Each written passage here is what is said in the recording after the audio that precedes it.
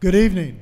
My name is Mike Guile, and I'm one of the co-chairs of this organization. We've had an opportunity today to have a workshop and also visit with some other people, and I've heard from our speakers who you're going to hear from more tonight about, or from, talking about their areas and what they've done.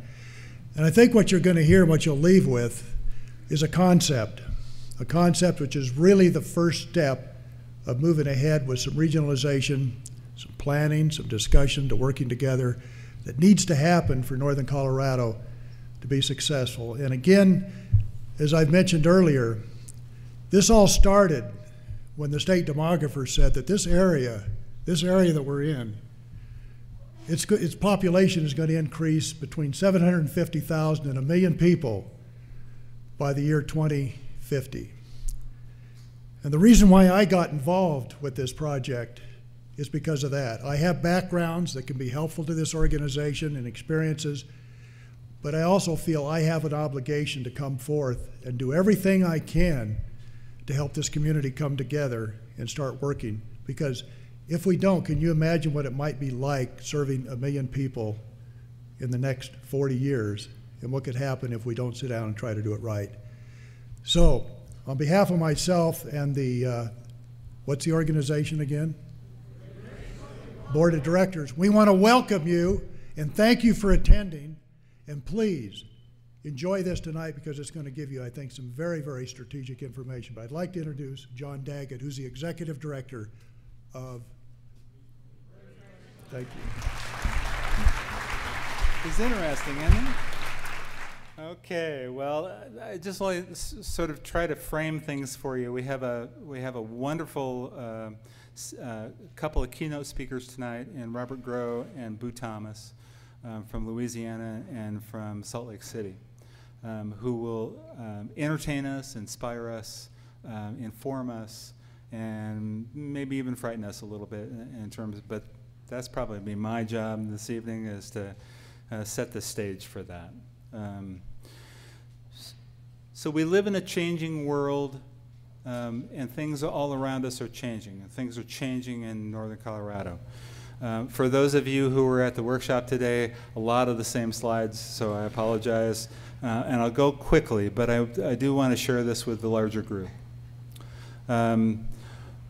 We're here to listen. We're here, and if you look in the back of the room, we're here to listen to lots of people, not just people with a particular perspective, one perspective or another. We're here to listen to lots of folks.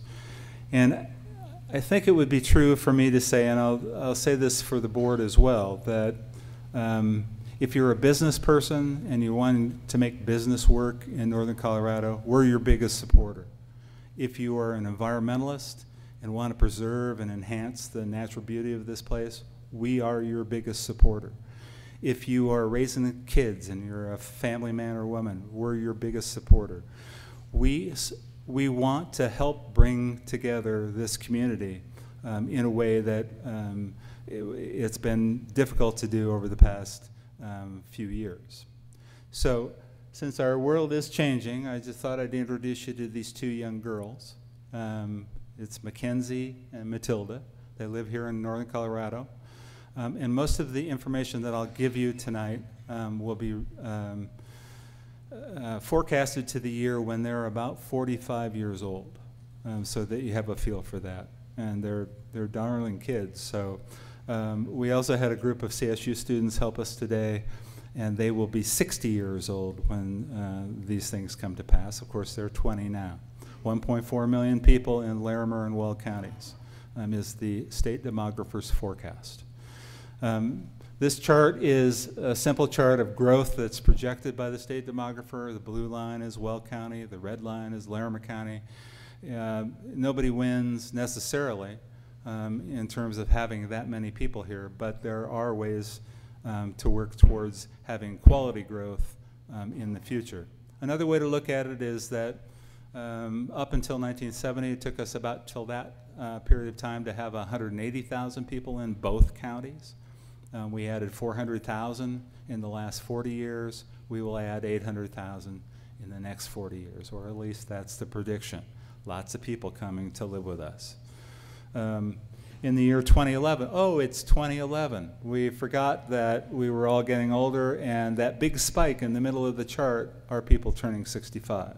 So you will see that that trend continues on into the future, in the foreseeable future.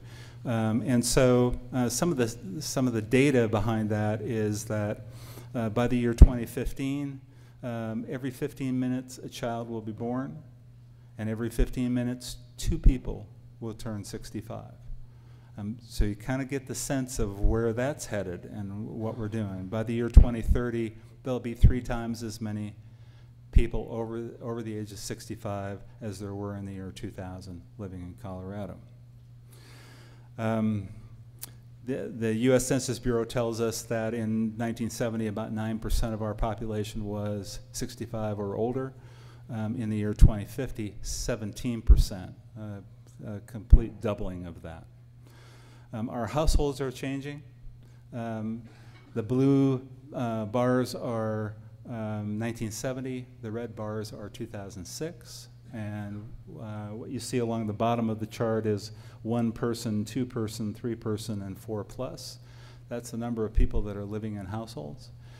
What that means is that in 1970, the change between 1970 and 2006, there's been a big increase in northern Colorado, in Colorado in general, in 1 person per household families, households, 2-person households, but a big drop off in larger families, which is the trend that's going on across the country, and it's no different here. All of these demographic changes also have impacts on the various systems that are here. This chart happens to be about transportation. So these are person trips. In 1970, we barely made 600,000 or 700,000 person trips a day. A person trip is if I leave my home and I go to work, that's a person trip. So that population didn't take very many. But by 2050, there will be 5 million person trips a day in northern Colorado. Can't imagine how people are going to get around, how congested the roads are going to be with that many more times. The amount of vehicles or people on transit trying to get around, or bikes or walking. Water is the same way. And those charts look very similar, don't they? The Natural Resource Law Center at CU tells us that we use about 208 gallons of water a day in Colorado per person. We do a little bit better in Fort Collins and Greeley and Loveland than that number. But based on that average, we will use somewhere in excess of 320 acre-feet of water, or need 326,000 acre-feet of water. And what that means in real numbers, in terms of gallons, is multiply 320,000 acre-feet times 326,000 gallons, and you will get the number of gallons of water that likely would be consumed at that rate. So there are impacts to growth as we move along, and so we wanted to raise those issues with you. But I wanted to share with you that there are lots of things that happen over a 40-year period of time. And the first thing is an IBM 370 computer and an iPad. One's in 1970, one's in 2010, and you can see the one on the left, let's see, the one on your right is the iPad, which is about 1 million times more powerful than the IBM 370 computer was in 1970. So you can get a feel for that as we move forward. Chevy Impala, great car in 1970, 14 miles to the gallon, polluted like crazy. Our CO2 problems that we've just recently resolved were a part of that great engine that they had in that car. Went really fast, used a lot of gas.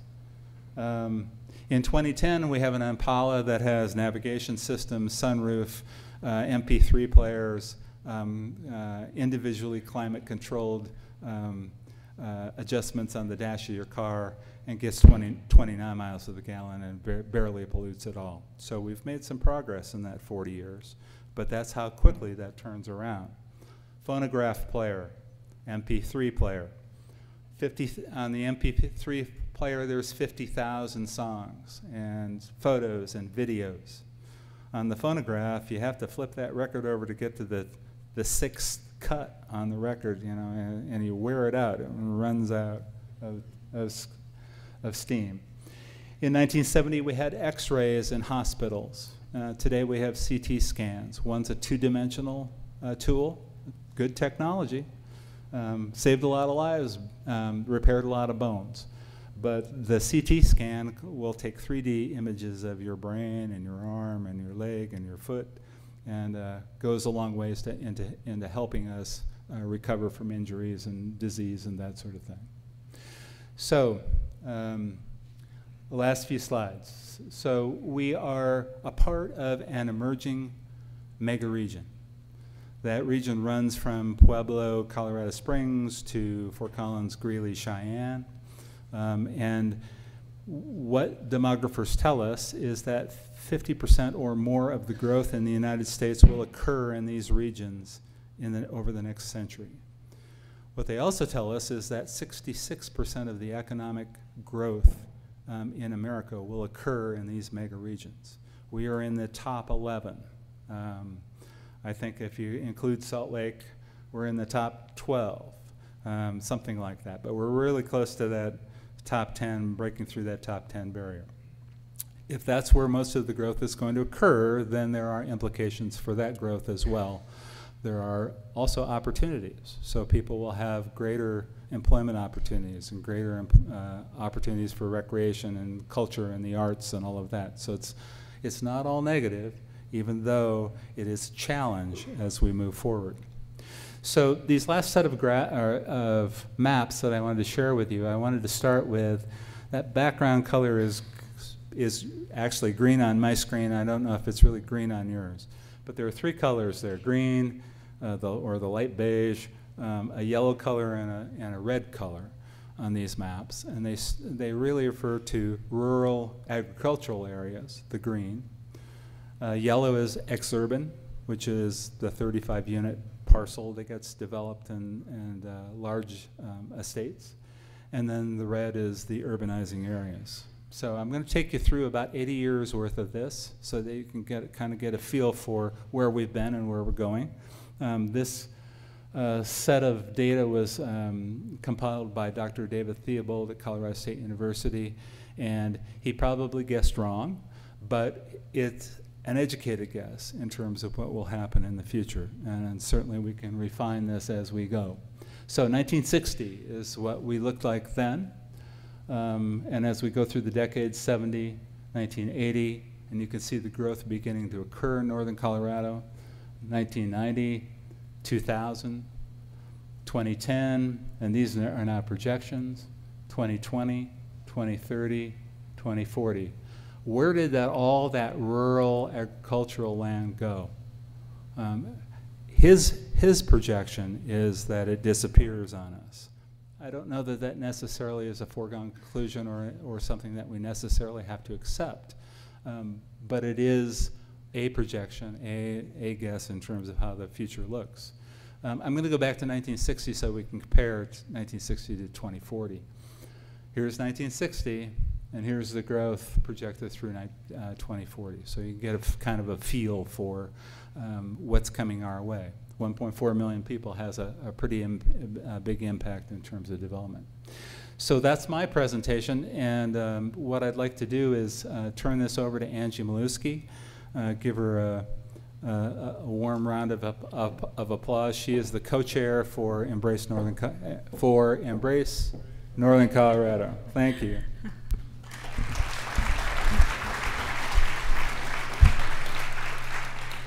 Thank you, John. So, how do you guys feel after that? Who feels good? That was a downer, huh?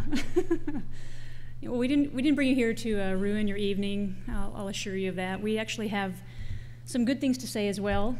John's trying to give us some context on what the statistics, the demographers are telling us are headed our way.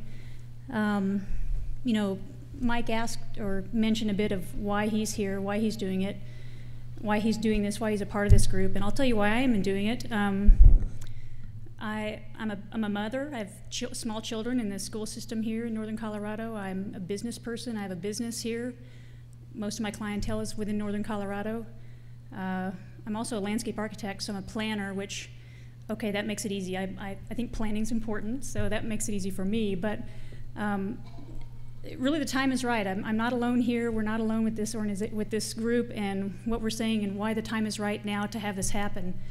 The two community foundations are here today. They have been working together across the region in an unprecedented way in the past few years, so we applaud them for that. They see the value of working together. Our three chambers, the Fort Collins, Greeley, and Loveland chambers, have come together as well in the last few years. Just seated their second Leadership Northern Colorado class.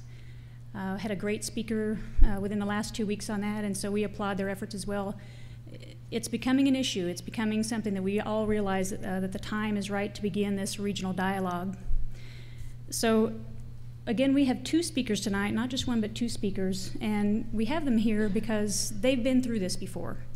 This may be new and daunting for us, but they've been there, they've done that. They have some good examples and challenges, and more importantly, some great successes to share with us. And so we're looking to them to hear from their experiences tonight. We'll hear first from Robert Grow and then from Boo Thomas, and then we'll have a chance to have some questions and answers with both of them. So, so I have the pleasure first of introducing Mr. Robert Grow. He is the founding chair and the current chair of Envision Utah. This is a public-private quality growth partnership. It was founded in 1997 with Robert's help. But most importantly, it's really nationally recognized as just the gold star in this sort of an effort. One of the most successful public involvement efforts that has occurred. It has won many national prestigious planning awards. In fact, the Michigan Land Institute called it the planning equivalent of 4 Oscars. These guys know what they're doing, and Robert is asked to speak across the country. He's a fantastic speaker. I know you're going to enjoy him. So again, it's a privilege to have him here with us tonight. Please help me welcome Mr. Robert Grow.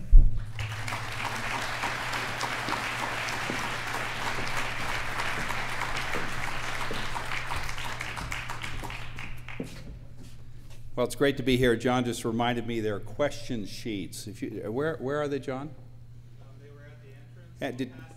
We're going to pass them out, so if you have a question while we're talking, don't forget it, write it down, and we'd be glad to try and answer it later.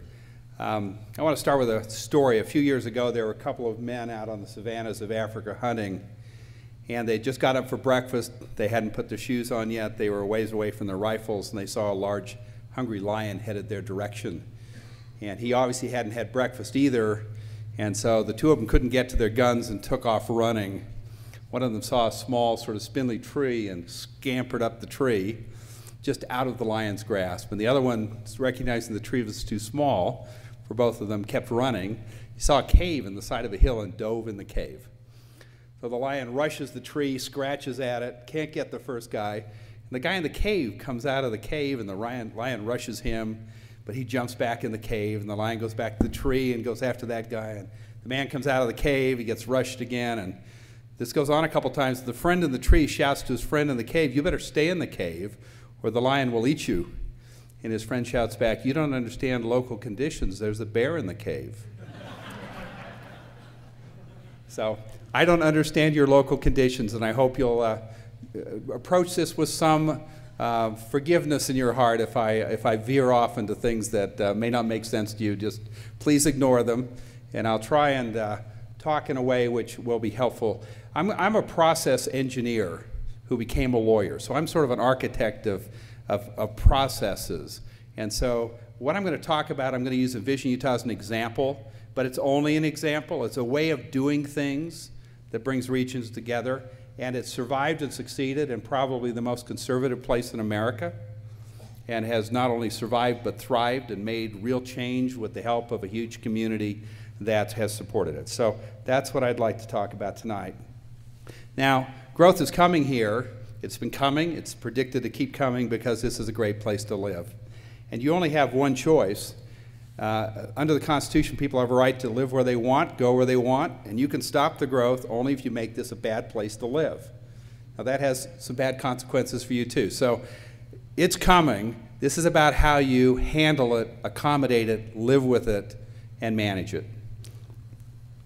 The process of regional visioning is really a very powerful tool to meet difficult challenges, and there are some, and how to create sustainable communities in the future. And there are a number of challenges that we face right now. One of them, and regardless of your views about global climate change, by the way, we now have found absolute proof that global climate change is real. All right, think about it. Moving on. So climate change, carbon footprint, all those things. Another trend has been the energy prices. I was making this chart in 2008 and quit because I got so discouraged. Prices came back down, but how many of you think prices will be up in 10 years? Yeah. We've learned how to feed our cars the same fuel we eat ourselves. And if any of you watch futures markets, corn is 4 times as much this year as it was. This corn harvest, when the next crop comes in, there will only be 20 days of corn left on the planet, to give you an idea of what's going on with commodities and food. A friend of mine who sells 100,000 cattle a year said, you better be planning on raising your food budget.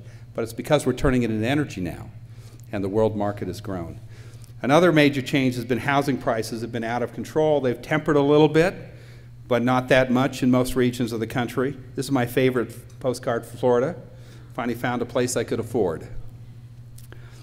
Another population change that is demographic that's going on, and John showed my slide. How many of you resemble this chart, that jump? How many of you, your father came home from the war? I mean, you wonder what demographers in the United States thought in 1947 when they figured out what the birth rate had been in 1946. You know, they said, is that a trend? That is frightening. But that's what set that off, and I was the second in the family, so I was born 4 years later. Another major trend has been this deep recession, job loss, difficulty in attracting good jobs to regions. It's clearly a buyer's market if you're looking to site a new plant. And I'll say this up front, the fundamental advantage to Envision Utah over the last 4 years has been when companies have been looking for a place to site, we've been able to show them how much difference it would make if they come to a region that has a plan, where the state is fiscally sound, and where we're dealing with the challenges of the future. It's been a tremendous advantage. Lots of our businesses come out of California. I know this one's frozen. I apologize. Watch this screen. We'll see if it unfreezes. It probably won't. So all of these aspects of what people look for in a place to site have to do with the quality of the region in which you live. Another impact is just the increase in congestion. I don't know how many rush hours you have around here, but you certainly have rush minutes now getting into longer term periods. This is Dallas 1999. The red lines are streets that are over capacity. With all of the money they can possibly spend, that's 2030. And that's the trend in every state in the country. So the goal is to find sustainability given these issues and many more that we're dealing with. We heard a lot about water this afternoon in your region. So what is sustainability? This is the definition from the Hawaii 2050 Sustainability Plan, and I like it because it's got 3 components. The middle component's the standard definition. It's about finding the right balance between jobs and the economy, social issues and community, quality of community, and environmental priorities. Getting those things in balance. The last definition is from the United Nations in 1986. It meeting your needs today without compromising the ability of future generations to meet their needs. Now, there's not to leave burdens for our children and our grandchildren. But interestingly enough, they've added a new leg to this sustainability chart, and it's number 1. To respect their future, they want to respect the culture, character, beauty, and history of their state's island community. And one of the things I saw today as we had a workshop was how many things were listed that you wanted to protect that are unique and special to this place. And so every place has a history. Every place has a reason people came. And making sure those things are preserved and protected are as important as balancing these other big issues as you go forward into the future. So how do you do that? Well, regional visioning is actually a new, really scientific approach to solving problems. Take the problem at the right scale. If you're dealing with air quality, deal with the airshed. If you're dealing with water quality, deal with the watershed. If you're dealing with transportation, deal with the commuter shed. And so it's about solving problems at the right scale. And many of our governmental entities today are not at that scale. It's just a fact of history that has not changed, and I don't believe it ought to change. Local governments ought to stay in control of what they're in control of, but everybody needs to understand the bigger picture and make decisions in that bigger context.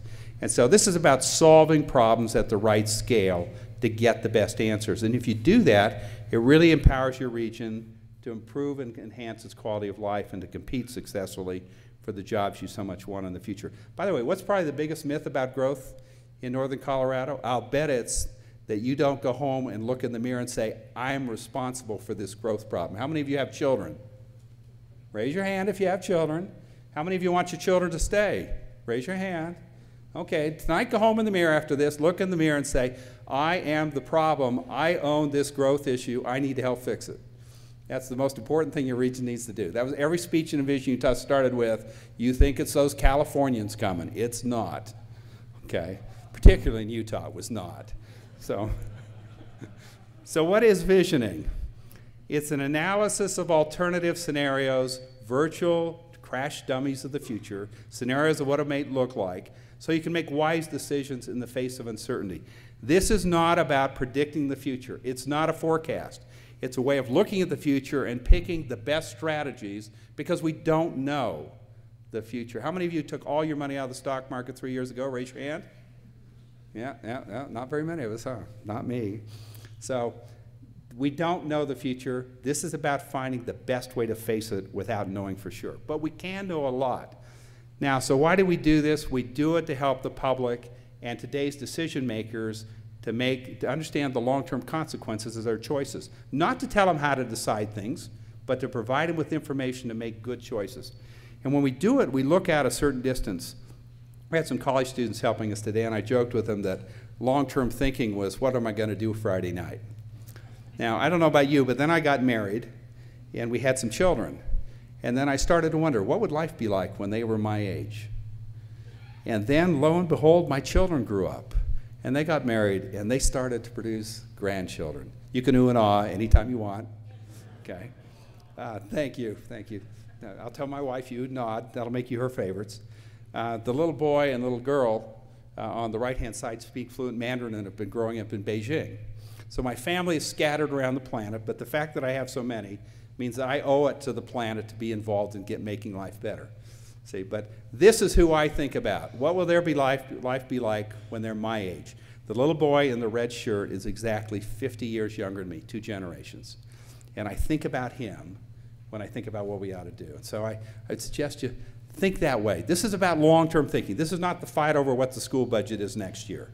This is not over whether I build this road or that road. It's about vision. It's about where do we want to go long-term so that their lives are good and have the high kind of quality we've been blessed with in our lives. Envision Utah actually was based on our sort of history. This is an artist rendering of the first 2 Mormon pioneers in Salt Lake Valley. My great-great-great-uncle is the guy hogging the horse. And his name was Orson Pratt.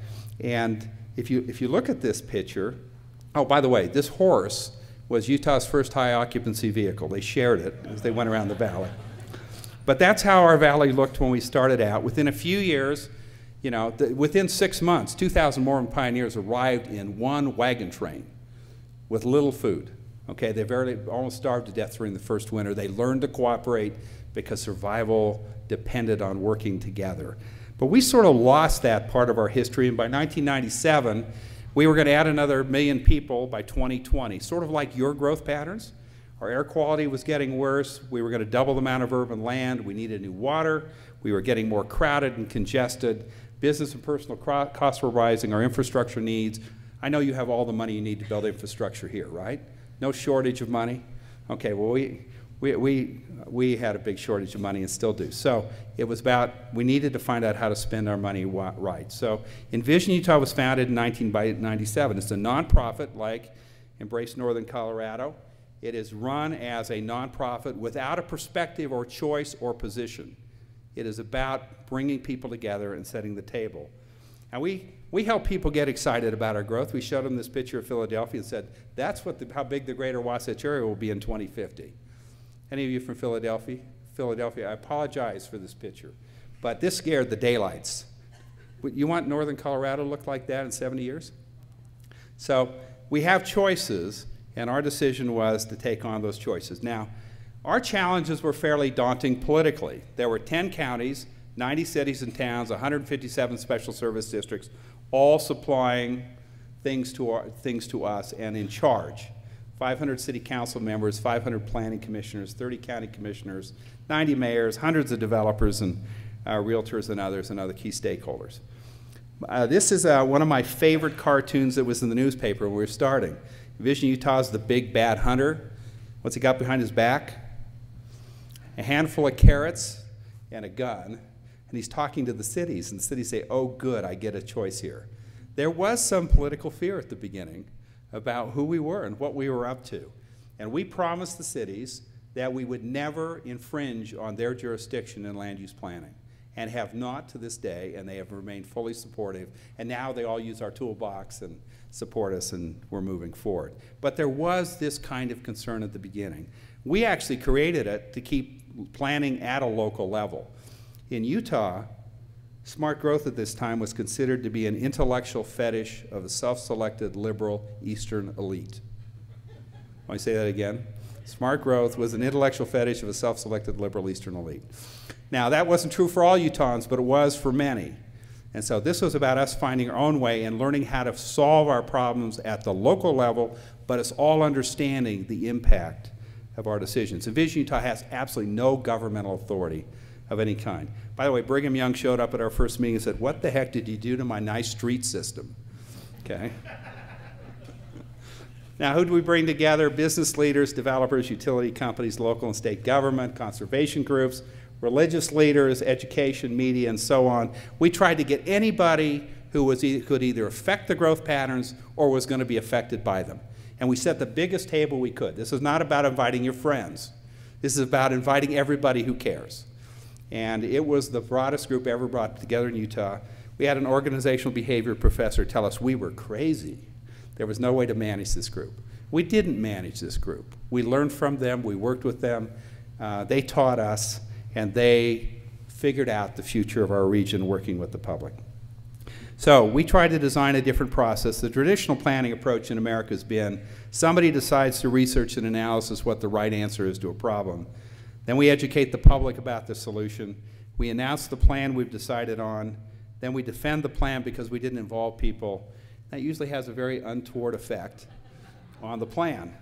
And so we redesigned the plan, mainly because in Utah, 42% of the people said, we're in charge of what happens with growth. Not state government, not local government, not businesses, all of them matter.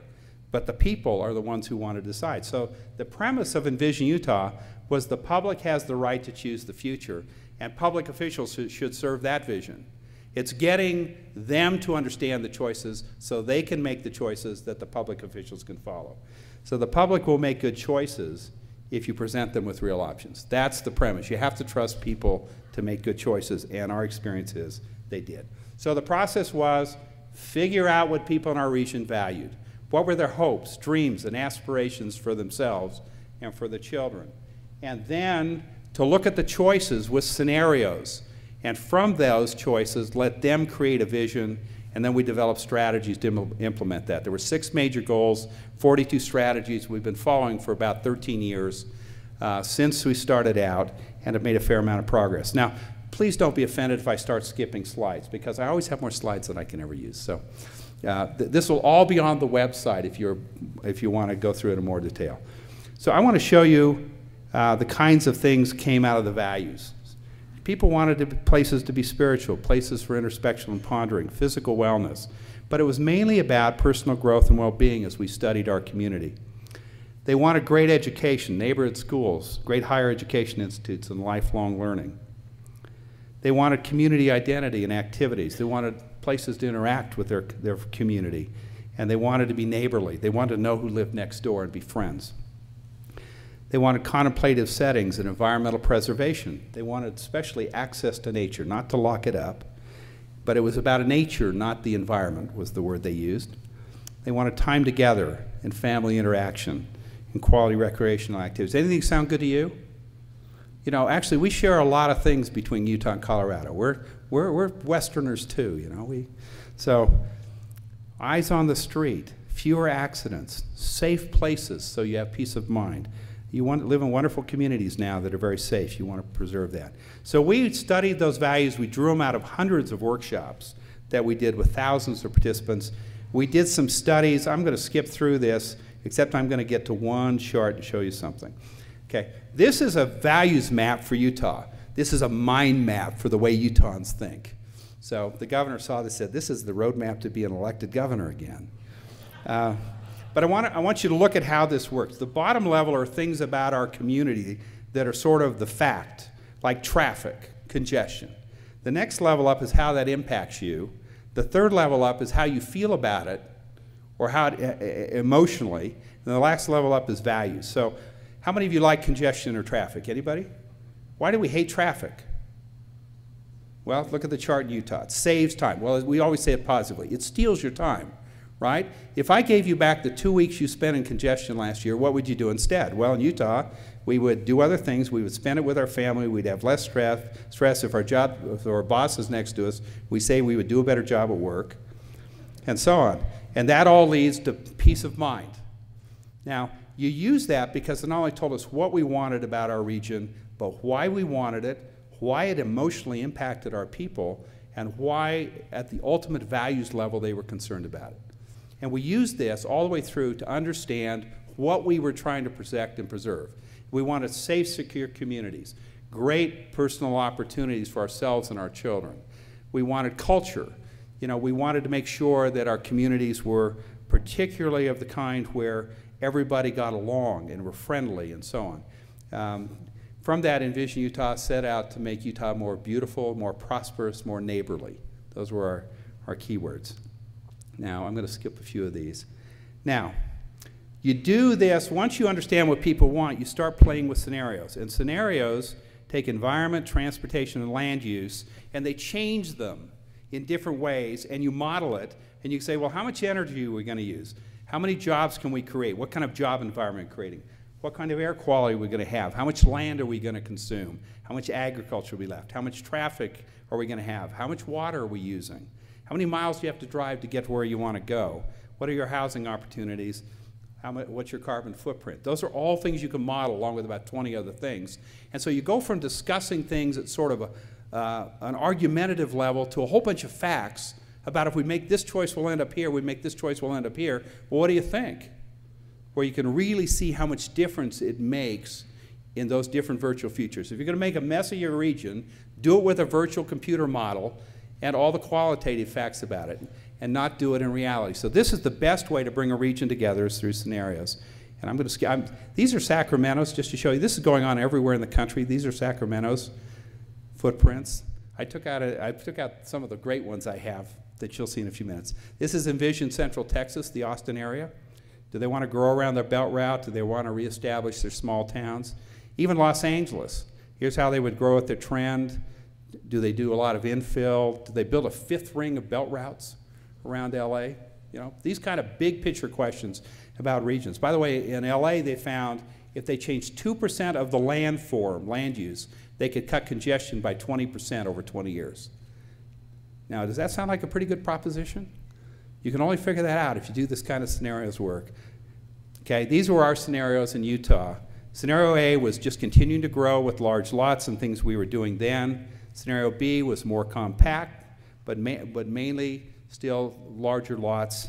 Scenario C started adding some transit and some centers and some mixed use in it. Scenario D was much denser, and so on. Now, where do you think Utahns would pick once they saw all these modeled? Well, they said, well, how much land are we going to consume? How much ag land is going to be gone? You know, where will that land be? How many vehicle miles traveled are we going to go on these? How long are we going to spend in congestion? What are our emissions going to be into the air we all breathe together? What will the housing mix be like, and will my kids have a place to live? Are we going to spend $37 billion for infrastructure or 23? All of those were questions they looked at, and 600,000 Utahns were engaged. We had 17,000 actually answer the detailed questionnaires, and then we surveyed them, and the Utahns picked between C and D, which shocked everybody. We didn't call it smart growth, we called it quality growth. It was our growth. And then we came up with our own 6 goals and 42 strategies, and that's been going on since that time. Now, I'm going to skip and tell you what's changed. We went out and bought, because we decided we wanted a multimodal transportation system, and I used transportation as an example. For $185 million, we bought 175 miles of rail line from the Union Pacific Railroad, and we created 9 future transit corridors. We then figured out where that transit would go and kind of the land use changes in that small percent of our valleys, and we figured we could get 1 million people where they could walk less than 1,000 steps and get on a train. In 20 years, 1 million people could walk less than 1,000 steps and get on a train. Okay? Now, what does that mean? Well, at those stops, you've got all sorts of things, employment centers and walkable villages and housing. Now, a lot of our valleys are still single-family homes like they've always been and will always be, I believe. But we learned to put density in the right places to make this transportation work. And we set out to create that transportation system with commuter rail on heavy rail tracks, light rail, which we built, and the bus systems. And these are some of the ads we used. The problem with waiting to solve Utah's escalating transportation crisis is the longer we wait, the longer we wait. What's the value we're going out? Act Wasting now our to keep time. Utah moving. Vote for Proposition 3. Want to speed up your commute? There. That just saves you 15 years. Build needed tracks lines, roads, and commuter rail 15 years sooner. Vote for Proposition 3. See, the chamber is the sponsor, the business community. In Utah, there are 80,000 more cars every year on our highways. If we wait to build more tracks, roads, and commuter rail, congestion will bury us. Vote for Proposition 3, because too many cars is just no fun. Utah's traffic congestion will triple over the next 25 years. So before our transportation system gives out on us, we need to relieve the pressure. Vote for more tracks, roads, and commuter rail. Vote for Proposition 3. After the Envision Utah visioning process with the whole community being involved, 85% of the public supported this. It went from being a communist conspiracy to a great idea. And they voted twice to tax themselves to do it in increments. And since that time, this is what's been going on in Utah. We like classical music.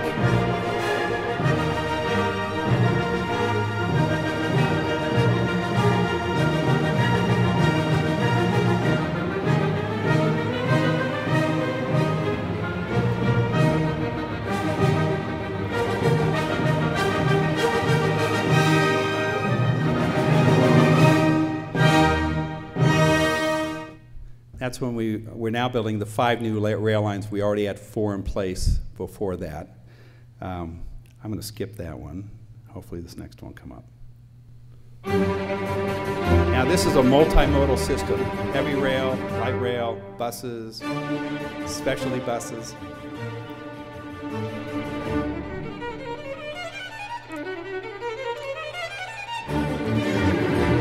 More classical music.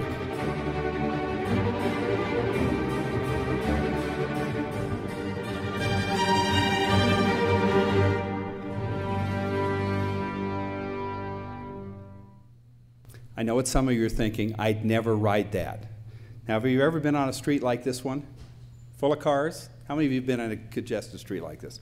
Well, if we can just get a few people out of their cars and get some of you to walk and bike around and somebody to take the bus and the tracks or the high-speed rail system or whatever it is, look at all the road I opened up for the rest of you with your SUVs. You benefit even though you never get on. In the rush hour in Salt Lake City, that track system running parallel to the freeway carries 1 full lane of traffic. We can't ever expand that freeway again. There's too much stuff on both sides. You want to double the capacity of the train? Double the number of cars. You want to double again? Double the headways. It is the most flexible system for our region you can possibly imagine. So there are lots of long-term reasons to think about it. It may not be a solution for you, but it's the kind of thing that came out of ours. It was our choice, and then we were willing to pay for it to make this happen. Now, next you're going to hear from Boo Thomas, one of the great regional visioning things that has gone on in America, if not the best, as Louisiana speaks after the hurricane, as a community rally to rescue itself. and to plan a great future. The theme became Build It Back Better when I was there, and so I'm just excited about that. But for my last slide, just so you don't think we've lost our Western roots.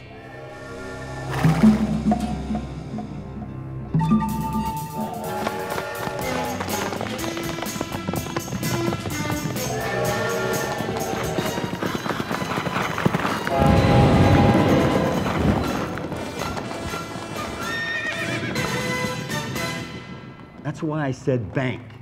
You don't have to chase a bank. UTA Frontrunner, grand opening April 26th. Catch it if you can. Thank you very much.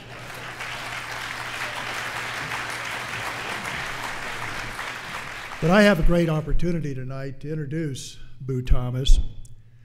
And Boo, she received her master's degree in landscape architecture from LSU, of course.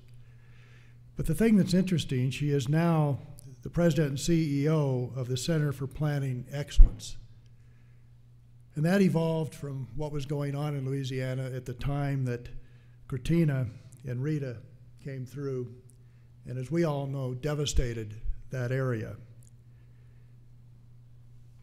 But what she did is she was the head of an organization called the Center for Planning Guidance, but prior to that, she headed up the Plan Baton Rouge organization, which looked at revitalizing the downtown and starting to overcome some of the issues. But when she moved ahead for the Center for Planning Excellence, the recovery process from these disasters enabled Louisiana to create what's called Louisiana Speaks.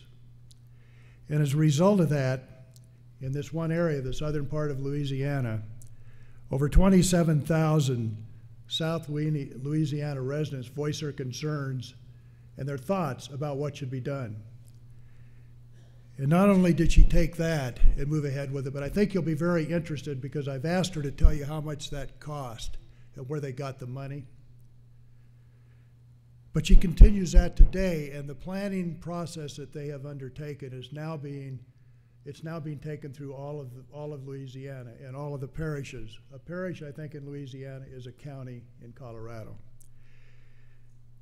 She has been recognized by the Baton Rouge Chamber of Commerce, the Baton Rouge Business Report, LSU, and the Louisiana Architectural Foundation. As a matter of fact, in 2009, she and her organization, Center for Planning Excellence, they were awarded the Olmsted Medal by the American Society of Landscape Architects. But to carry that a little bit further, just recently, she became the second woman in Louisiana named to the American Society of Landscape Architects Council of Fellows.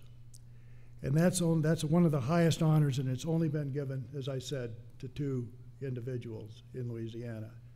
So that's quite a tribute. Boo also asked me to keep this introduction very short, but please join me in welcoming Boo Thomas. Good evening. Thank you so much for having me. It's just delightful to see a little Abbeville, Louisiana girl coming to this beautiful northern Colorado place and to be asked to speak about development and planning. When I drive through your communities and I see how well you've done everything, it's a pretty amazing place. But as someone said this morning, y'all are so good. You just need to keep getting better. And if you don't, you know where you're going to go. So you need to keep going up. Let me tell you a little bit about who we are. The Center for Planning Excellence really believes passionately that our communities in Louisiana, given our incredible cultural assets, and as you hear me talk, you can almost take the words I say and say, this is northern Colorado, this is your area. We believe that we have incredible cultural assets, natural resources, and utter uniqueness, that each Louisiana community has the potential to be the very best community, and we can be economically prosperous and resilient in our own unique way. In Louisiana, we haven't done much planning. We really did almost no planning, and if it was planning, it was done by an engineer, and it's still sitting on the shelf for the past 20 years. That's not the way we do it anymore. And we really believe what our mission guides us, that every community in Louisiana can be made extraordinary through planning excellence. So what do we do? And I think, forgive me, I'm going to read a little bit because I'll get so carried away in telling you stories. My staff said, stick to the script. So our work falls in two major categories, and that's outreach and education. And what's so important about that, and especially to you, is that we're trying to help communities understand the benefits and concepts like smart growth, or like Robert calls it, quality growth. That's kind of a bad word in Louisiana now. You're not supposed to call it smart growth, so I try not to. But if people like you don't understand the benefits of getting involved in a process like Embrace North Colorado, you're never going to, you're not going to be a part of this. You've got to understand what the benefits are and what's going to happen if you don't get involved. We focus very much on leadership development, and we make sure that everything we do is community driven.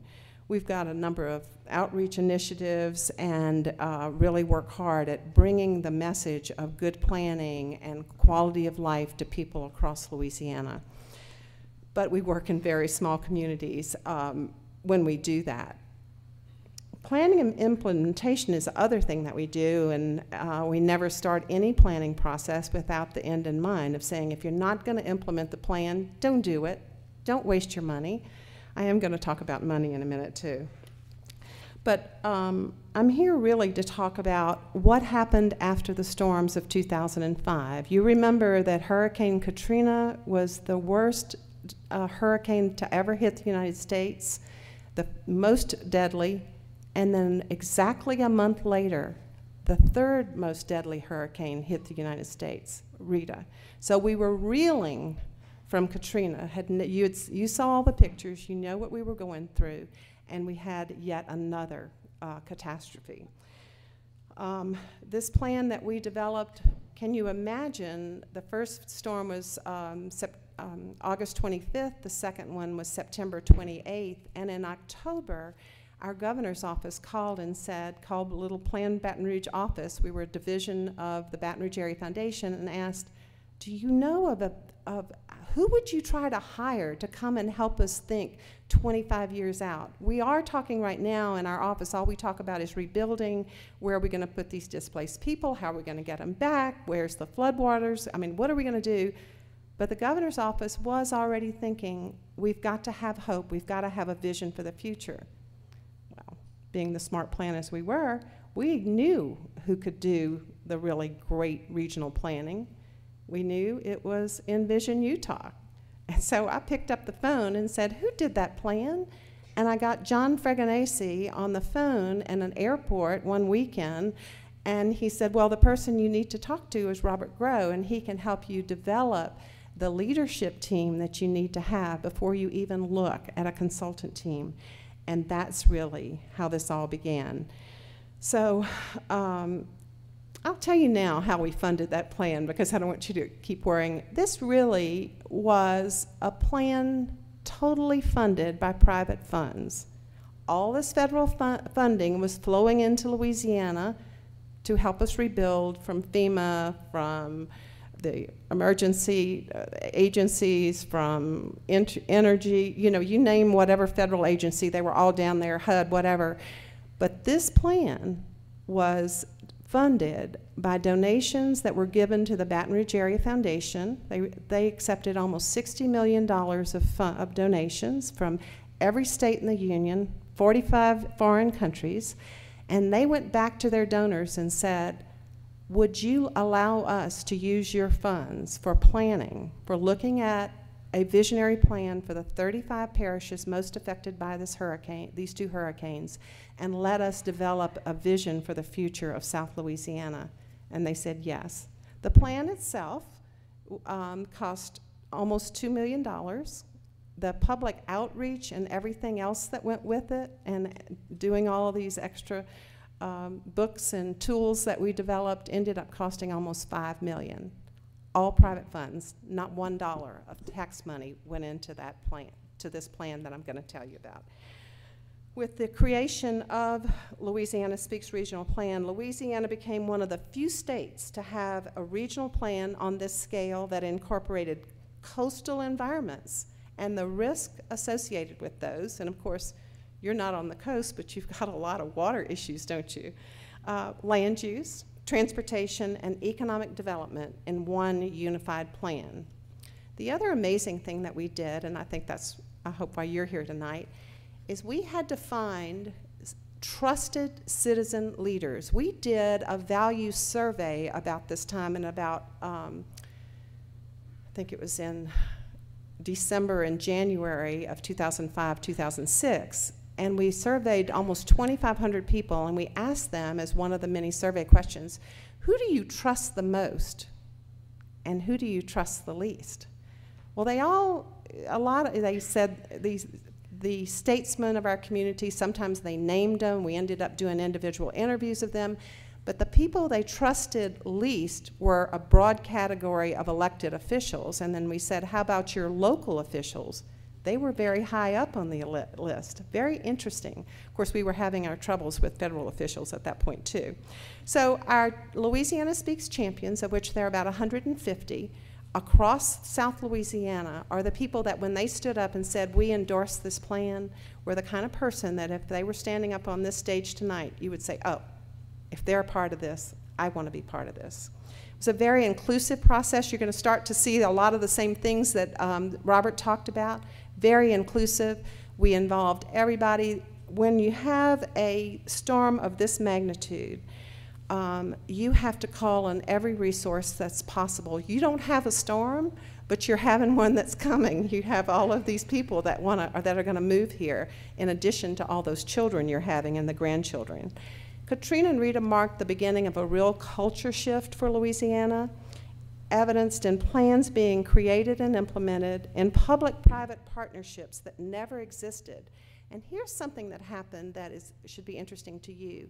In horizontal and vertical alignments between public agencies, which had never spoken to each other before, and we began to see them cooperating and collaborating in a way that had never happened before. This whole Hurricane Katrina Rita thing, Louisiana Speaks, created a new level of and a new model of professional collaboration. We hired the best planning team you could ever imagine. Yes, they were all from out of state. No one in Louisiana had ever done a regional plan. We didn't even know what a regional plan was. How in the world could you do that? So we hired a great professional team. We had people from all over the nation, but also our local planners, and we fashioned a very unique plan where we had a multifaceted, we had a very small grain planning effort where we told people how to build back, actually how to build your houses, how to make them more hurricane proof. We also told them how to work within their parishes, came up with plans for that, neighborhood planning, and then the regional Louisiana Speaks regional plan. So what is the vision and what were these scenarios that we developed? Well, we looked at how we wanted to grow, coastal restoration, infrastructure investment, and storm protection. And we really found, now you don't have a coast here again, I'll remind you of that, but you have very important factors that affect each one of you, and that's why I think you're here. And as we heard in a session earlier, you have real issues here that are threatening the quality of life that you have. And the only way that you're going to deal with those are across county lines. They're across community lines. It's not what happens in Greeley that's going to stay in Greeley. It's what's going to happen to this whole region that you've got to protect. And there are ways that you can agree. There are ways you can come to consensus. And you've got to roll up your sleeves. So what else did we do? This whole plan, this Louisiana Speaks regional plan, is organized in 3 sections. We're looking at how do you recover sustainably, grow smarter, and think regionally. Louisiana, if we can do it, you certainly can do it. For planner types like me, This is a very exciting thing. I'd love for you to read the plan. I just reread it again last night. It's so inspirational. And it was really necessary to preserve the South Louisiana that I know.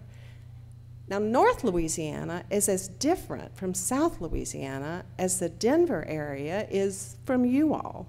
So can you imagine the little Cajun girl going up and taking the plan to North Louisiana, which was not involved in this effort, and saying, let me tell you about the plan, and let's see if you would like to embrace this, and how would you feel about a plan like this, and are you interested in all?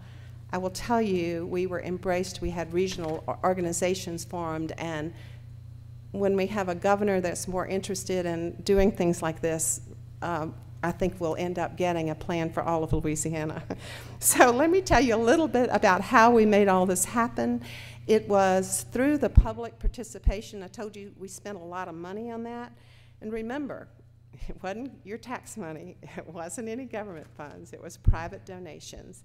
It really was the largest community planning outreach in U.S. history. Y'all might have had more people, but it's just barely. And so I told you about the surveys, the workshops. We engaged people and gave them choices and let them understand what the consequences of those choices were. And when given the ability to make these choices, and remember, we were doing this in the summer of #06. People still were not back in their houses. They still didn't know if they were going to have a job. They still didn't know how was this state ever going to recover.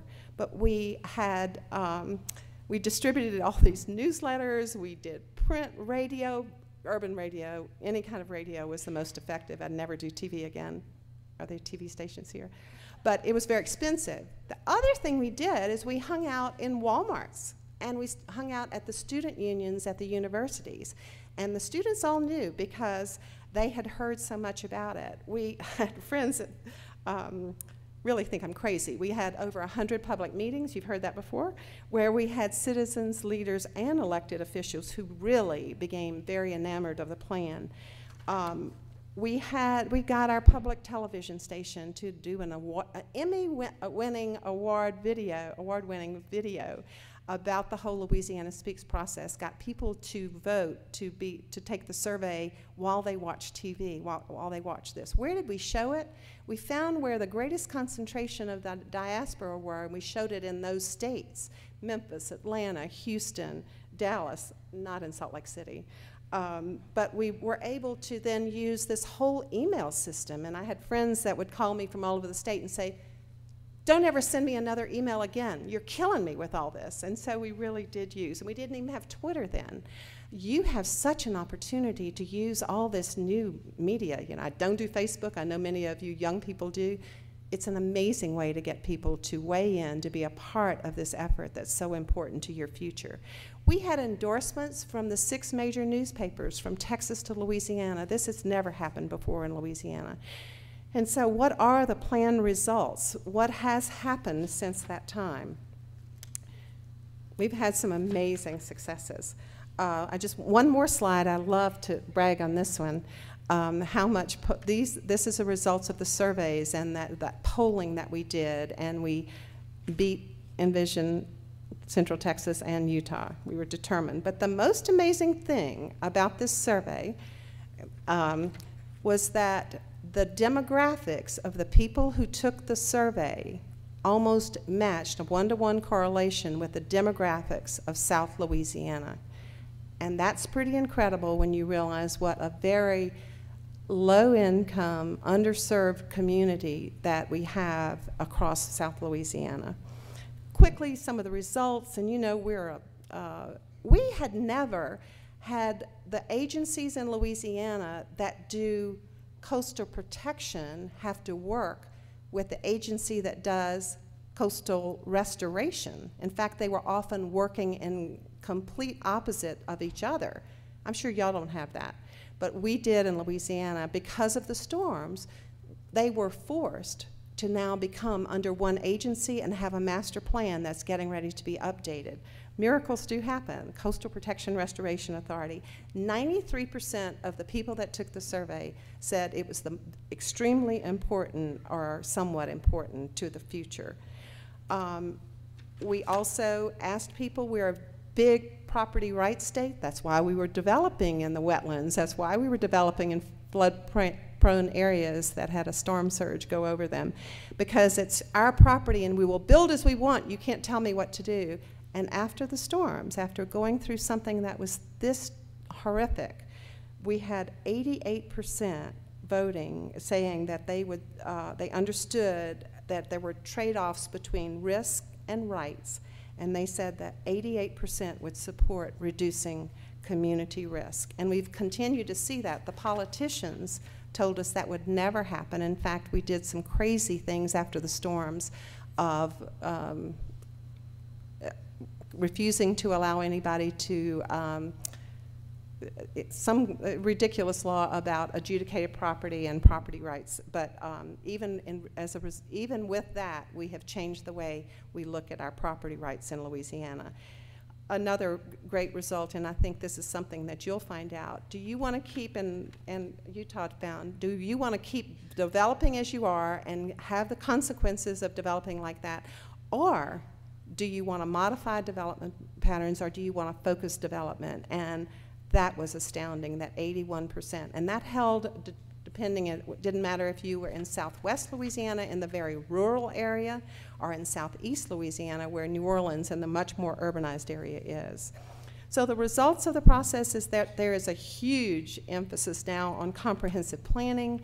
Prior to the storms, only 14 out of 64 parishes had any kind of a plan in place. Today, there are 29. That's only 5 years. It encouraged cooperation. I've talked about that. We have these great tools now. We have the pattern book that tells people how to build and how to build back smarter. We have toolkits of how to plan. We've made partnerships. We have our champions and citizens groups that continue to support this. We don't have an Office of State Planning. We did not, we were not successful in that. That's why I think my little organization has taken on so many of these challenges, because we don't. We have changed policies, and we continue to work in parishes. This is where we're working currently, and one of the amazing things is our Department of Economic Development was visiting in a bunch of parishes and regions throughout Louisiana and asking them, what is the #1 obstacle to economic development? It wasn't #1, but #2 was land use planning. So the Department of Economic Development actually funded our land use toolkit, where it's like a zoning code you can pull off the internet and use it, and you will need a little assistance, but it's a very graphically oriented, easy to use zoning code of all things for Louisiana, and each parish or town could adopt it. The Coastal Toolkit is in process. It's an amazing new place. I'm almost finished. And the consequences of the kind of growth that we have in Louisiana, are that you have here, are of not planned growth. It's all of these things you've been talking about already. Excuse me. But what we know is Louisiana is a very special place. Beautiful painting, but there are lots of scenes that almost rival that sunset tonight and that moon out there. So after the storms of 2005, all of that funding, thank you.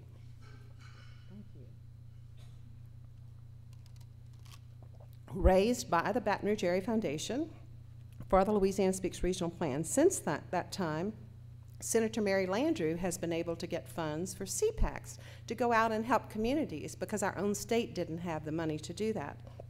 We have seen an amazingly different disaster response after Gustav and Ike. You know, we had 2 more horrific hurricanes in 2008. The difference in the amount of destruction and the way we handled that after those storms was like night and day. So we have learned, and then you're going to ask, how about the BP oil spill? How differently did you respond to that? Extremely differently and extremely well. There's still a lot of problems out there. I'm sure you all know Billy Nungesser, the president of Plaquemines Parish by now, who's been on TV regularly. But we did have a unified response. We did have parishes that came together, that listened to the governor, that had a unified response, and maybe they shouldn't have listened to the governor, but no, they did. And so it's been a real good response, and Louisiana is changing, and it's really a privilege to talk to you tonight to see what kind of a community you have, and I have such high hopes. I can't wait to see what comes out of this effort, and you are very fortunate to have Embrace Northern Colorado already in place and getting ready to just take off, and very, very fortunate to have 2 community foundations, and I'm just so impressed with the community. I know very much about the Community Foundation of Northern Colorado and appreciate them and you bringing us in here. So with that, I'll end, and John, you're gonna come up, and Robert, okay. Thank you very much.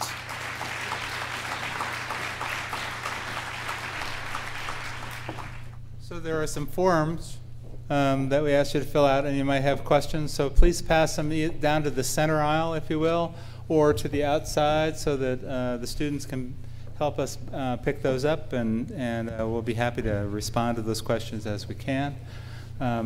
Tonight we have the pleasure of having Neil Best with KUNC Radio for Northern Colorado, and Kate Hawthorne from the Northern Colorado Business Report, who will moderate our question and answer period for us. I think what we want to try and do here tonight is, first of all, say, boo, I really like that radio, not television. You're my new hero. By the way, we love the print media, too, just to make it clear. I heard radio, so what Kate and I want to do is try and go through, and we'll start off with a couple of questions. We'll try and group some questions together. So, Kate, you got a question? I'm sure something that everybody from the business community would like to know, and this is for Robert and also Mike Guile. But the first question is, where did the money come from for the first few years of Envision Utah? When Envision was formed, the Regional Planning Organization, the RTO, actually came together and said they would give us a $200,000 grant if, in fact, we could raise $70,000. And so we went out to the private sector, we went out to various organizations, and so we were able to raise that $70,000 to supplement the $200,000 grant. So that's, in essence, where the money comes from. Who are the funding partners? They go from the REAs to the Atmos Energies to the hospitals, the 3 hospitals serving Northern Colorado, to the Bro Company, and many others who came to the table to provide that money. So that's in essence how we're funding it. The way we funded Envision Utah was we established a 3-year budget of $1.5 million. A third of that came from business, a third of it came from foundations, a third of it came from local government. The $500,000 from local government was by far the most difficult to raise. It came in small, 1,000 here, 5,000 there, from small cities and towns all throughout the region. The business community was mainly Kennecott Copper, Geneva Steel, which I was running, all the banks, members of the Chambers of Commerce, and so on. The government, and then the foundations were the Eccles Foundation and a couple of other smaller foundations. And so we didn't ever raise $1.5 million. We set out to raise $1.5 million, and we ran a budget as if we would get it, and we collected almost that much over the 3 years, but we were running the risk all the way along. We weren't sure where the next dollar was coming from sometimes, to be honest. And so as we built momentum, people began to trust the process more and more, and the budget continued to flow in over time. Why should we accept population projections as a destiny? Are you saying we as a region have no say in our population numbers or growth rate? Is slow and or less growth an option? Well, I'm a lawyer, and I'll just tell you that under the federal Constitution, the right to travel is a permanent and fixture of our life and the way we view our culture. People will come here if there are jobs. Jobs determine whether or not people will come and whether or not people will stay. So if you don't want it to grow, just don't produce jobs. If you produce jobs, you'll grow, and it's as inevitable as the sun is coming up tomorrow morning. And lots of regions have thought about how to stop growth, and nobody has ever done it. So there are lots of theories, but I've never heard of a successful place. And I've been to over 100 communities in America looking at growth issues. And so if you find one, let me know. I'd love to see it. Okay, this one actually would be for Boo and Robert, but given how important widespread and active public participation is for this type of effort, how did you attract and sustain public involvement in your process? We originally did it, you know, in that year and a half after the plan, by actually going to each of the regions and getting that group of champions and getting them to invite people to the meetings, and they would do the follow-up. So they were the ones that brought the people. I think when we began to have successes, that also brought people to the table. And so that's been a real issue. When things start going well and you start having successes, the participation sort of falls off. So we've really done it now by the viral media and doing through emails and not so many public meetings. We earned a lot of media by having interesting stories. If you think about all the challenges you face in northern Colorado, can't you think of some great stories that ought to be reported on in all of the media? And that drove the public involvement, was the fact that as we learned what people wanted and told the story in terms of what they wanted, and it touched them emotionally, the stories got bigger and bigger and better through the whole year-and-a-half period, and then it grew into the full vision. It's continued ever since. We run a major media campaign every January at Envision Utah on one of the issues. Kind of a follow-up question, Boo, and pushes the issue a little bit further. Have the people of southern Louisiana voted to tax themselves to help pay for any of the improvements sought by Louisiana Speaks? Louisiana Speaks is really a vision at 30,000 square feet, 30,000 feet up, I mean. And so there were not specific projects. There were a few in there that were already funded, say by the state, that were highway improvements. What we have seen is we've done these comprehensive plans that followed the tenets of Louisiana Speaks. We have seen communities now tax themselves and use money in reserve to actually fund projects. My favorite was a community that had about, these are small numbers for y'all, but $3 million to fix their sewer system. They couldn't decide where to put it. After they did their comprehensive plan, they then came together and decided exactly where to put it, and they spent the money wisely and have continued to. We've seen that same taxing, you're not raising property taxes, but they're voting to do specific taxes for specific projects, but on a very small scale, not huge increases. All right, Robert and maybe Boo, are there any additional scenario studies you wish you had done or would do now if you had sufficient resources? Oh, you should never ask that question. Things that were not done in the original Envision Utah. We're starting up a visioning project in San Diego. We are doing healthcare. We're doing the future of education, looking at 25 and 50 years, visions, not fixing today's problem. Healthcare and education have spatial components, but we're going to do the spatial and non-spatial components, how to position a region to be first in class in education 25 and 50 years out, given all the technology changes that are coming, for example. So yes, there are lots of subsidiary issues, and we've gone back in Envision Utah and added those issues. And when we did the update 6 years after the first vision, and we're in the middle of sort of doing an update right now, we check back in fairly regularly to make sure we're headed in the right direction. We just got the plan adopted in May of 2007, so we have not done an official update yet.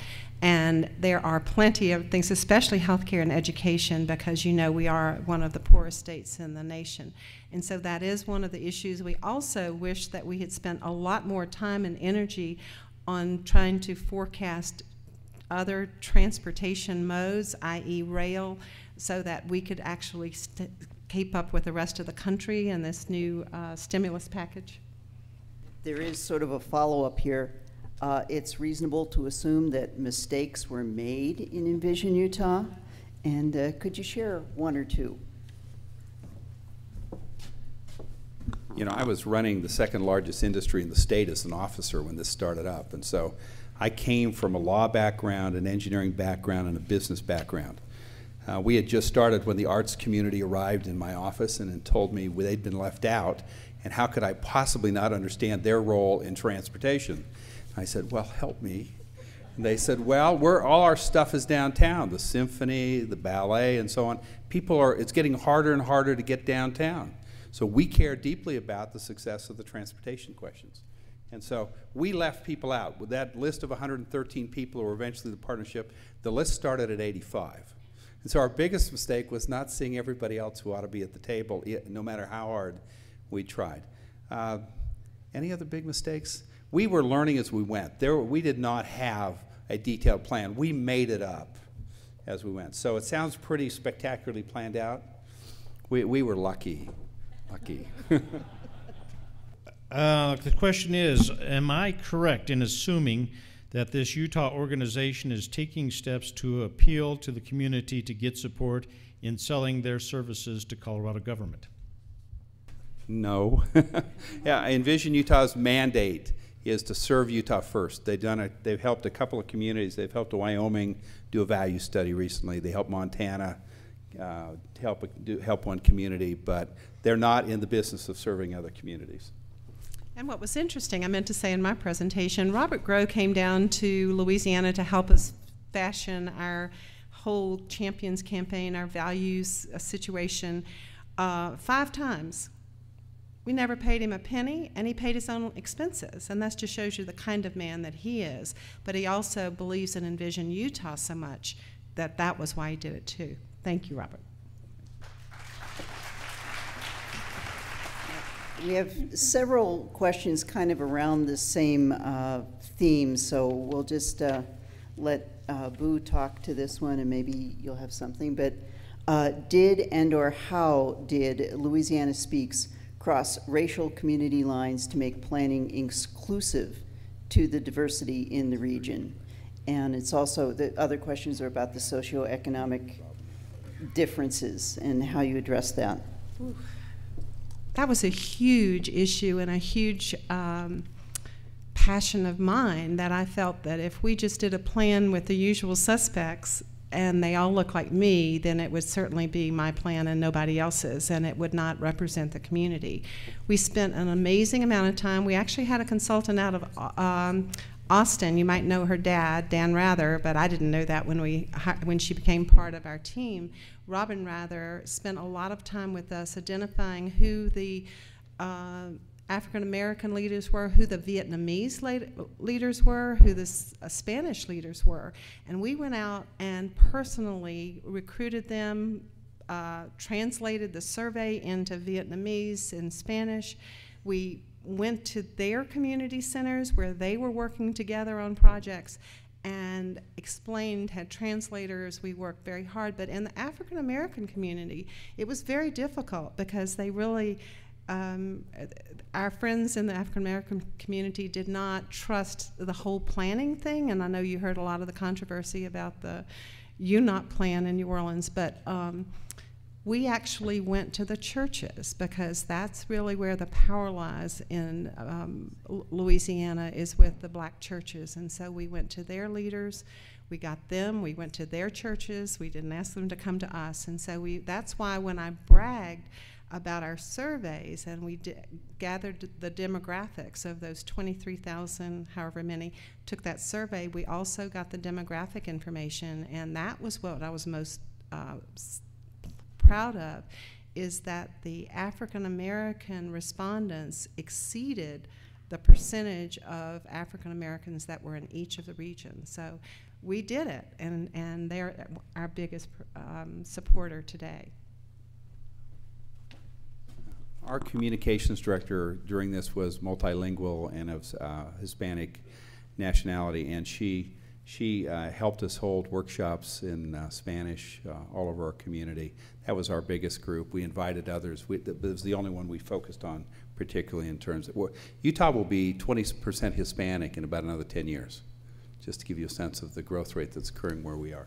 So that's a big focus of Envision Utah today, and maybe that one of the other issues we're focusing on. One of them is the high school graduation rates and the educational component for our Hispanic families.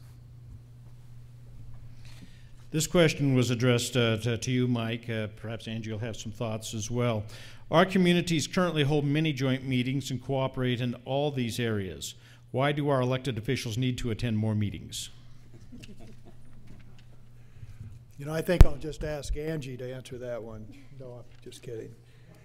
But that is a great question.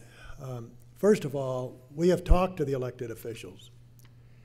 And the elected officials have some concerns. Obviously, they have some concerns. You've heard what happened in Envision Utah.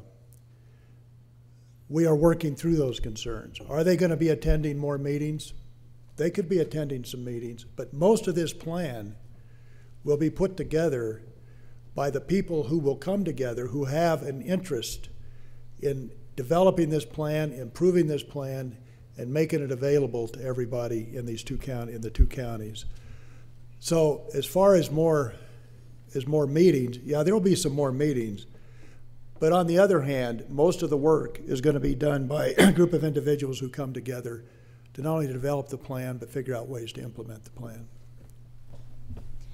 Just to add that, you know, I think part of what our role here is to try to create toolkits to help the public officials make the decisions that they need to make every day. So we're not trying to add to their burden or make them attend more meetings. We're trying to act as a resource, just as these two examples have, so that as they're making their decisions they're required to make, and the pressure of that, we're adding tools to their toolkit to make that planning, to see how their decisions fit in the regional context.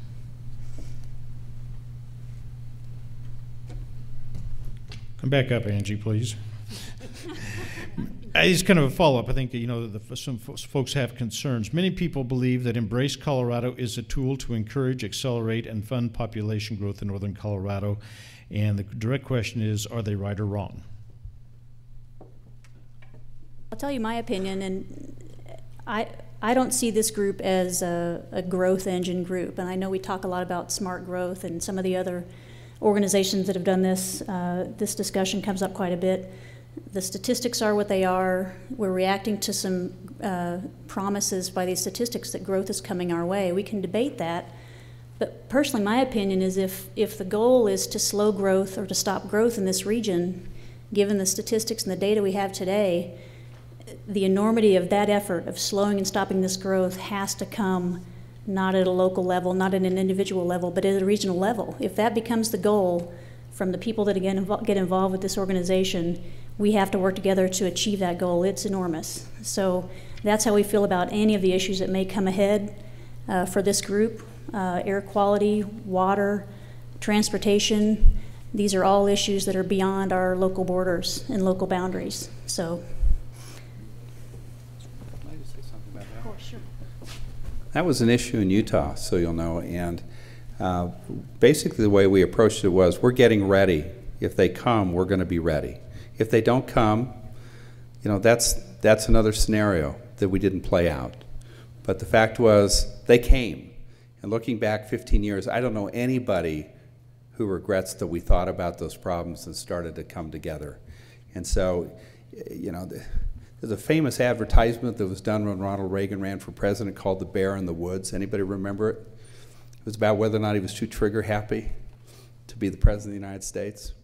And it just showed a bear lumbering around in the woods and said, people say there's a bear in the woods. Some people say there's not.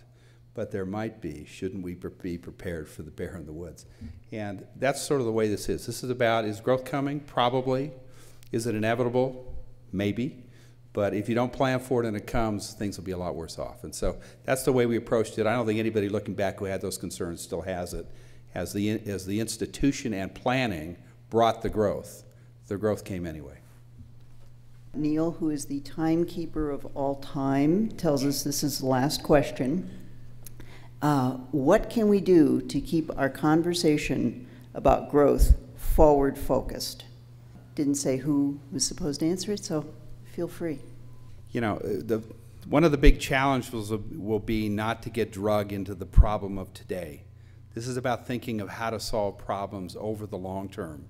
And we had a big highway project planned in northern Utah. And both sides wanted Envision Utah to pick up that problem and find the solution. And my biggest challenge early on was just keep saying to everybody, this is not about tomorrow, it's not about next year. but it's about the next 25 years. And once you figure that out, you can reverse engineer how you want to get to that 25-year horizon that the people choose.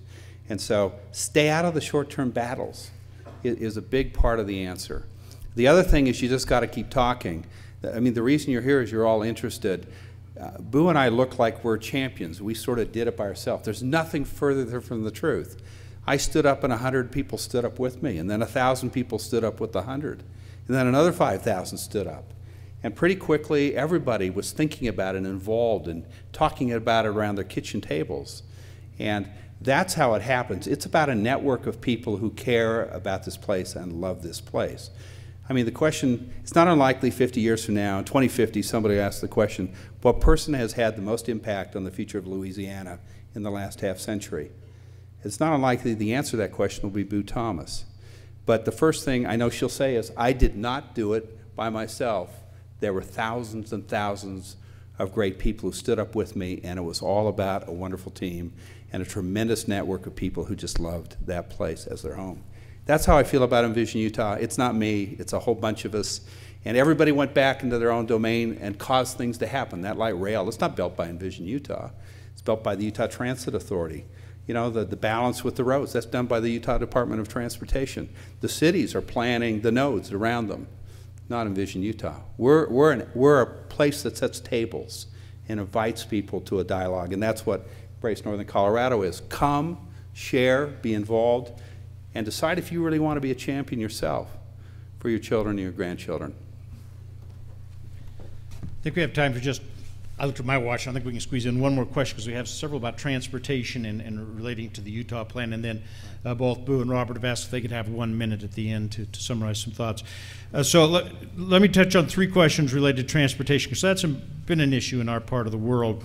What happened to rail freight when rail corridors were used for passenger service as part of first part? Secondly, exactly how much congestion has been relieved by transit in Utah, and what kind of road improvements have been avoided or eliminated, I guess? And finally, how did Utah deal with the concern, if we build transportation capacity, will that encourage growth? Rail freight, big issue for regions that are for our freight hubs. Chicago did Metropolis 2020, woke up in the middle and said, we are the largest inland port in America, we haven't even thought about the freight. And so if you are that kind of a place, you need to think about your freight. What we've done is not impacted. We've shared easements and so on. We bought a lot of surplus easements from when the SP merged with the UP. So we've been careful about that, but not as careful as we should have been. I'm working on a National Transportation Research Board study on how to protect freight rail across America right now. And there's a lot that needs to be done at the local government level to do that better. Second question was? Has to do with the how much congestion has been relieved by transit. 1 lane off I-15, so it's a 4-lane road, 1 lane going that way. We only have 40% of the system in place today. We will have in 3 years, so it's just going to get better from here. But it's having a big effect. But its best effect is during rush hour, because that's when you get people out of their cars. That's when they're most likely to use it, is on those commute trips. And what was the third one? And quickly, the third part is how did you in Utah did you deal with the issue of, if we build transportation capacity, that will encourage growth? The Sierra Club was part of Envision Utah. That was their worst concern, is if you build a road to somewhere, it'll bring growth. It actually works the other way around. People move out there, the kids move out there, they drive till they can qualify for a house and a loan, and they'll go as far out as they have to where the land's cheap enough. So what puts them out there is the housing prices, not the transportation system. And then the transportation system is required to catch up. The head of UDOT called me to the legislature one day and said, will you explain to these legislators how we never create another Eagle Mountain, which is one of those low-cost places to live in Utah? And I said, well, fix the housing prices, and that's the answer. Anyway, they move there because they can afford it there, not because the system makes it or inspires it. I want Robert to have the last word. You see how inspirational he is and how much he gave to our community and helped us get to where we needed to get to. My final thought to you is just that you have a chance to form that vision, and remember, without a vision, the people perish. And without a vision, North Colorado will not be what it is today. Thank you.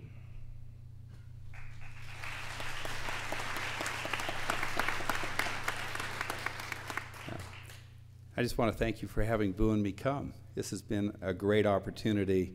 We both have talked about and felt the spirit of the place. Somebody wrote on their board this afternoon in the workshop, we don't want to lose that entrepreneurial spirit. We don't want to lose that can-do spirit. We don't want to lose the sense of optimism we have. That's what makes regions get better. It's what makes great places, is that sense of we can get it done, we can work together, we can make it better. And so we invite you to continue on that. We look forward to coming back and seeing your progress.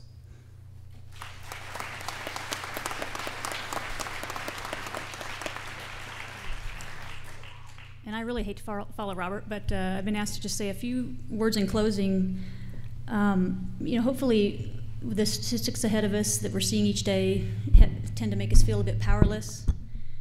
But hopefully we've shown that we do have a choice. In the workshop today, one of the individuals at my table said the thing they value, we were talking about the things they value most about the area in this region.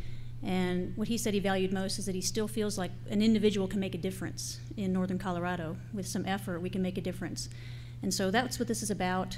I really challenge you to become involved with this organization and the planning efforts that are moving forward. I wanted to say a quick thank you both to Boo and Robert for being here today, to sharing their experiences with us. A warm thanks to the Center for Public Deliberation, who today helped facilitate our workshops. One of the key issues that was talked about at many of the tables was water. It's certainly a fundamental issue for the region. And I want to make a quick announcement. There is a water forum that has been planned coming up soon. It's supported by, it's being put together by CSU, a collaboration of CSU, the Community Foundation of Northern Colorado, and Universe City Connections. It's a public forum. You're welcome to attend. Again, it's about it's water issues, and it's February 3rd at 5 p.m. at the Larimer County Courthouse in Fort Collins. So I encourage you to attend, and I encourage you to get involved as individuals in this regional discussion. Our choices today can shape the communities of tomorrow. So the last thing is we have a small reception so we can continue the conversation here at the back of the room. Thank you all for coming today.